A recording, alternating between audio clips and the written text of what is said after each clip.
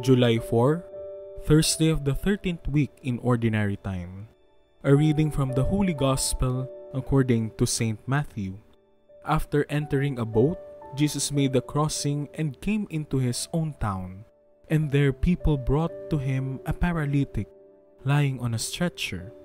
When Jesus saw their faith, he said to the paralytic, "Courage, child, your sins are forgiven."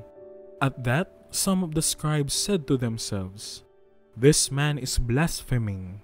Jesus knew what they were thinking and said, "Why do you harbor evil thoughts? Which is easier to say, 'Your sins are forgiven,' or to say, 'Rise and walk'? But that you may know that the Son of Man has authority on earth to forgive sins." He then said to the paralytic, "Rise, pick up your stretcher and go home." He rose and went home.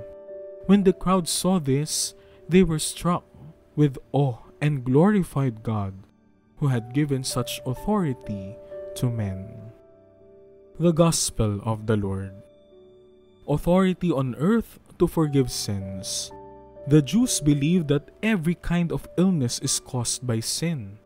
Jesus addresses directly the presumed source of the paralysis by forgiving the man's sins.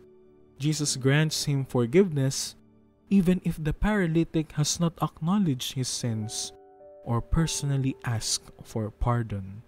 Jesus appreciates the faith displayed by the people who have carried the paralytic on a stretcher.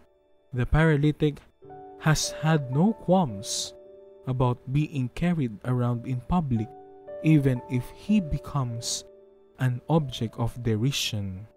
Jesus is certainly impressed by the paralytic's humble and admirable gesture and calls him child.